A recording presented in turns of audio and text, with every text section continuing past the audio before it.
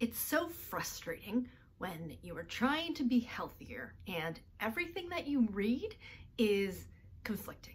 None of it makes sense together. Welcome to the land of and this topic today is a big one.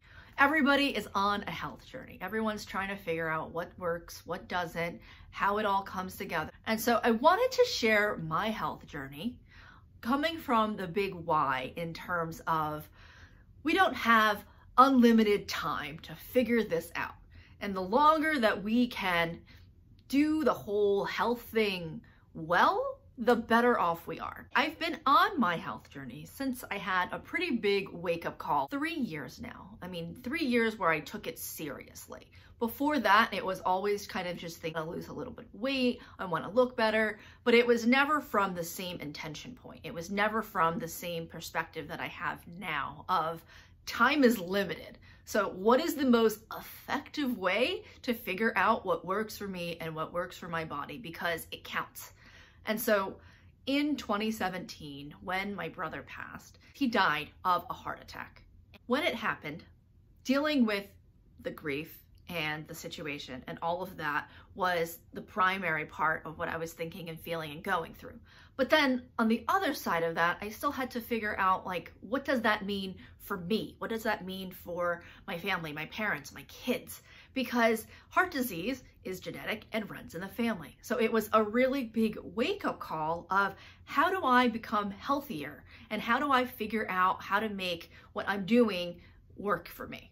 I had a really big task of trying to figure out what works for me, why it works, and how can I do this in a relatively quick way? How can I do this and start the journey and continue it where it makes an impact on my health?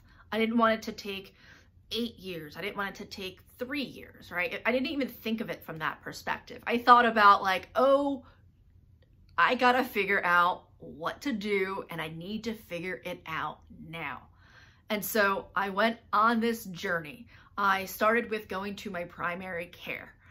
She started blood work. So I get blood work done at that time every 3 months or so. I also went to a cardiologist because heart disease runs in the family. So what does my heart and my blood vessels and my, heart stuff look like? Got an endocrinologist because there is diabetes that runs in the family. And health all sort of interrelates. I couldn't function in a healthy, proper way. I also was feeling both lethargic and very nervous and scared about my own health and what that meant for my kids and my family at large. Because of all this that was going on between my mental health and physical health, I took time off from work, started the process of FMLA. I worked with my psychiatrist at the time, diagnosed that it was major depression. I have mild depression to begin with. And so when I gave birth to the kids, I went through postpartum. So that made it and kicked it up. And then with this, I got kicked up a notch when Nelson passed away. And so I was just not in a great headspace at all. I also had a therapist. So I went to a therapist for grief counseling. So how many is that now? There was my primary care, there was my cardiologist, my endocrinologist, my psychiatrist, my psychologist. I think there were 2 more because I believe there were 7 doctors in 2017 that I started going to get it all straightened out, to get me in the best health that I could possibly be in. And that included my mental health, that included my physical health, and that included my health history. I focused on those three aspects. It was really a wake-up call, and I needed to review everything in terms of my health to make sure that it was where it needs to be. Like it was at the optimal level as much as possible. I started cholesterol meds at that time because they found that I have a little plaque buildup already in my arteries. The scale is, I believe, anywhere from 0 to like 800. And so when I did that test, my result came back as a 4. And so you think, 4 is not bad. That's not bad at all on the scale from 0 to 800. 4 is pretty good. Except that that's not normal for a 30-something-year-old woman. Normally, you don't have any ranking on that scale until you're in your 50s. And usually being female with the hormones that we have naturally, there's usually no plaque until 50s, 60s. But when we got that result, my cardiologist was like, you have the arteries and plaque of a 50-year-old man? Oh wait, no, he said 60-year-old man. I'm sorry, what now? And he said, I don't know what to do with you. You are not like any of the patients I have ever had. I mostly treat men. And somebody in your age group is generally unheard of. And I'm like, great. I love to be a medical marvel, but not in this way. I would rather not be a medical marvel in the you have something going on with your cardiovascular system. But hey, we don't get to choose that. So he started me on cholesterol meds. And this is not something that I would have thought to do had it been for really reviewing and starting to care for myself in a very particular focused way. You don't know these things until you know them. I know that sounds stupid, but you don't, because you think, just like I said in my first video, everyone expects that life expectancy for people in the US is their 70s. So you're like, oh, of course, I'm fine, I'm healthy, I'm young. It doesn't affect me yet until, maybe when I get to be 50 or, in that age range that I'll start thinking more about my health. But we don't know what our bodies are doing sometimes because it does its own thing. We don't know the genetics that we have are helping us or not unless a problem shows up. And so going through 2017 was the beginning of my serious health journey. I was at my heaviest then as well. I was comfort eating and I was not moving, being pretty sedentary. I was depressed, didn't want to do anything. And so the combination of all of that was not working for me. Started to feel better as I continued to take the meds for my cholesterol, continued to take my meds for the depression, and continued to work on my health journey and go to my therapist for grief counseling. My health slowly got into a better place. And so more recently, my gastroenterologist, my GI doctor, said that I may have autoimmune hepatitis. I am susceptible to autoimmune disease. I have sort of the markers for it. So I started on this journey called the Autoimmune Protocol. It is an elimination eating plan. So there's a certain list of things that you can eat. And these are the ones that are generally don't produce any sort of inflammatory response in your body.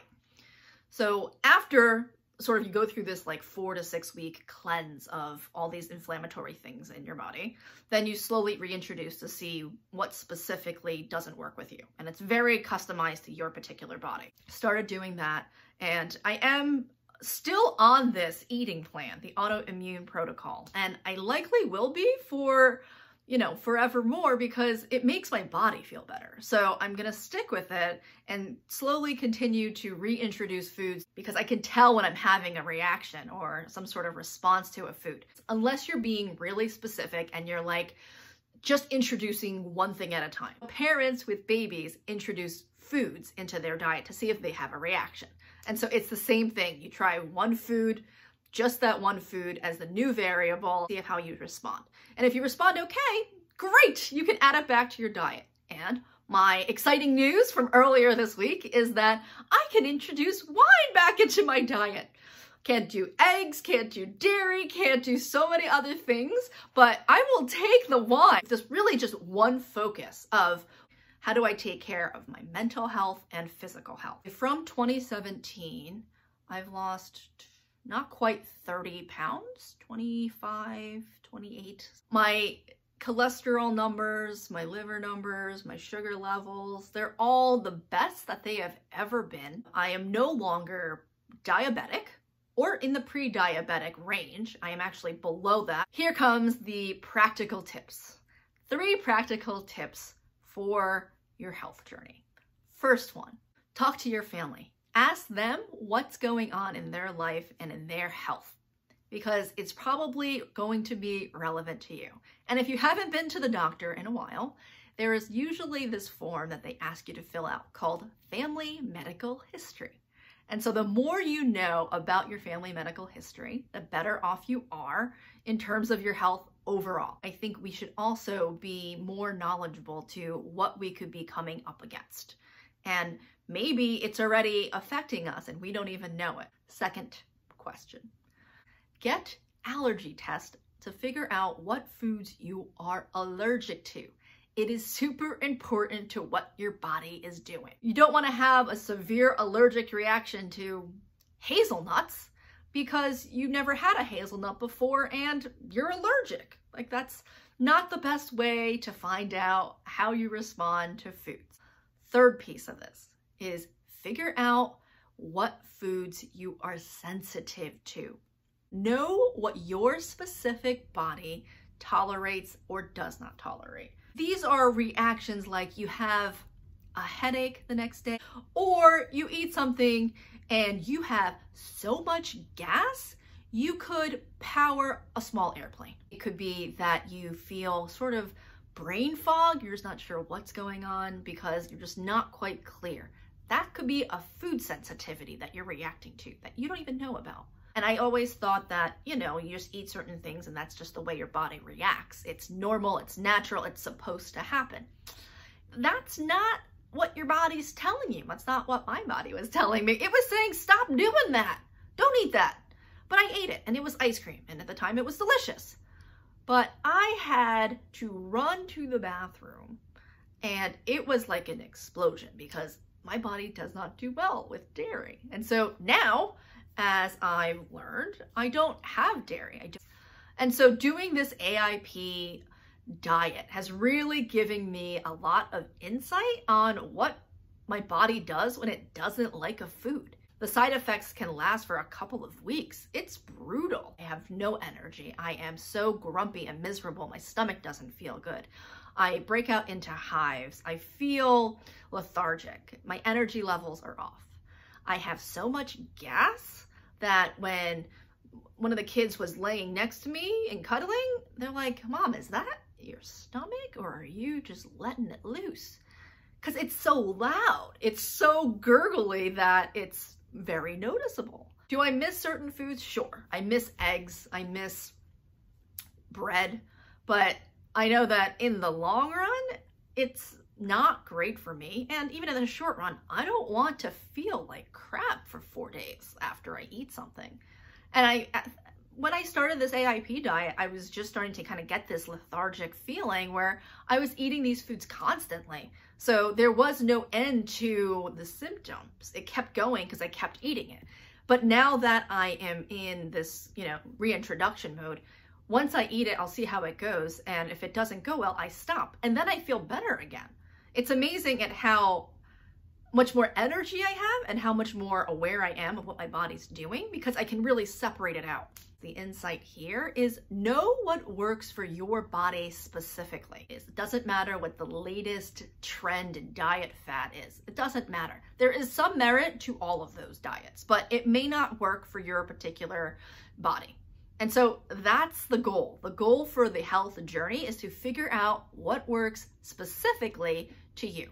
And those are my 3 tips, my 3 practical tools. The first one is talk to your family. Figure out collectively kind of what things are going on.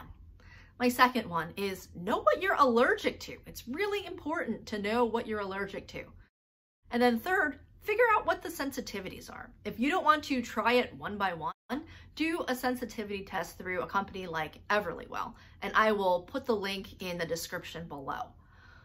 It's worth knowing what your body can and will tolerate so that you are not torturing yourself through the process, because there are consequences of eating things that your body does not tolerate. And they suck. All of them suck. There's no good one to have. Okay, Land of Anne family, hit that subscribe button for more content. Tell me in the comments below what else you want to hear about my health journey and any other topics that you want me to talk about. I am going to go live once a week on Instagram. So follow me on Instagram so you can see the chaos and things as they are happening. It is Land of Anne Official. If you're interested in the AIP journey or anything else that I've talked about, leave me a comment. Tell me, and I am happy to cheer you on along the way.